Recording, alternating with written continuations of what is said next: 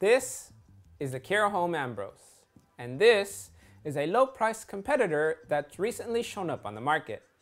Today, we're going to take a quick look at some of the differences between the Home Ambrose and this low-priced competitor.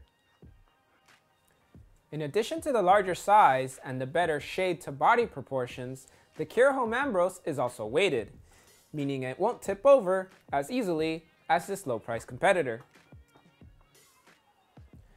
Right away, the biggest difference between these two lamps is the size.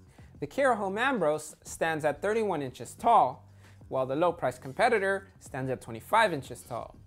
Now this is key to the proportions of each lamp. The shade and the body on the Home Ambrose are much more proportionate, while on the low-priced competitor, well, the shade, in our opinion, is too big for this body.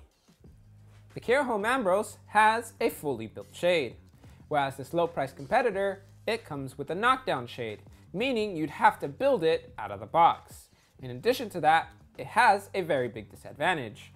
This Velcro strap that holds both sides of the shade together eventually becomes unglued, leaving you with a very uneven shade. The most important difference between both of these lamps is that the Home Ambrose is UL listed for your safety. This low-priced competitor, while it may feature USB ports, is not UL or ETL listed, meaning it has potential to be a fire hazard in your home. And that concludes our quick comparison video between the Home Ambrose and its low-priced competitor.